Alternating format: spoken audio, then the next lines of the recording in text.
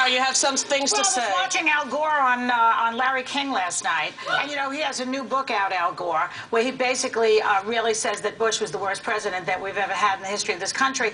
And I noticed that Jimmy Carter, a former president, is saying the same thing. So now if the former president, Jimmy Carter, is saying it, a former vice president of the United States is saying it, and I have a list here of the things that Bush has done, I don't really understand why he's still there. Does anyone have any idea why we can't get rid of this guy who stole the election in 2000, killed the surplus with tax cuts? Wait a minute. Wanted to privatize Social Security. Let me get through the list. It's very long, so we might be here for a while. You might be here. I let you talk yesterday. Now I'm talking. And I love her, but let me do this. He withdrew us from the Kyoto Treaty. John Ashcroft sat in the classroom after learning about 9/11. No, so he was supposed to freak out the kids when he was reading to them, My Pet Goat for 7 minutes after we were attacked on 9/11. Right, he should have definitely panicked the children. He lied to get us into the war. He awarded a no-bid contract to Halliburton, Abu Ghraib. He promoted his friend Michael Brown to take care of Katrina. Heck of a job, Brownie, remember that? Yeah. He doesn't listen to the Iraq study group. He choked on a pretzel. He waited a week to visit New Orleans and then only to watch some jazz. He stood by Alberto Gonzales, who needs to be thrown out, we all know that. And he stood by Rumsfeld, who some people think is a war criminal. He can't pronounce the word nuclear.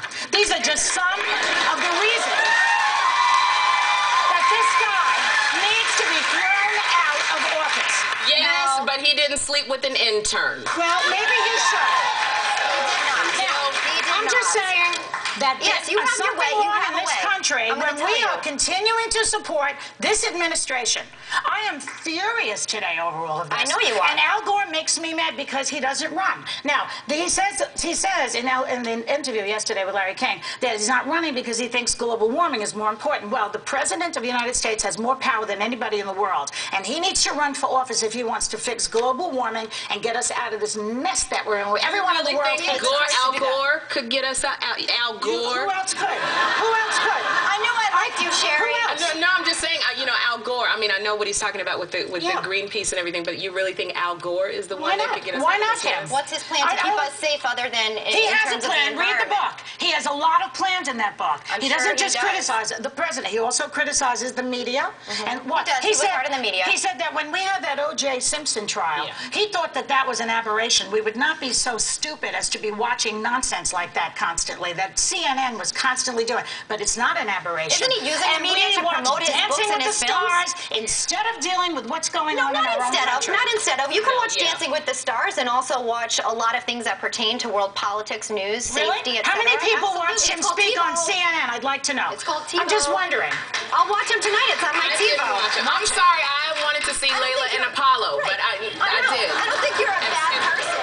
You know, did you watch it? I'm not saying you're a bad person. I'm just saying nobody's interested. People are interested. They just can do it on their own time. We're in a situation now where technology helps us. I can watch him tonight. I watched Dancing last night. This country needs to be furious with what's going on. It's called the election. Here's your opportunity, okay? We're a democratic society. You have the election in 2008 to change things. Do you know how much this guy can do in a year and a half? He can invade Iran for all we know. With Congress They're talking about stuff like that. Congress cannot pass anything because he vetoes it and they can't override it because his cronies in the Republican Party stick by this president for political reasons. They stick by him for not demanding a pullout date for our troops, which is essentially saying to your enemies, I don't know any team out there, I don't know any strategy that says here's a big date we are going to leave. Our enemies. To your enemies, The this enemies is when we are in going to pull out. The enemies in Iraq. Al-Qaeda? Wait, the enemies in Iraq. He didn't even go after Osama bin Laden when he was supposed to. Wait, Joy. You just said our enemies in Iraq. Did Iraq attack us?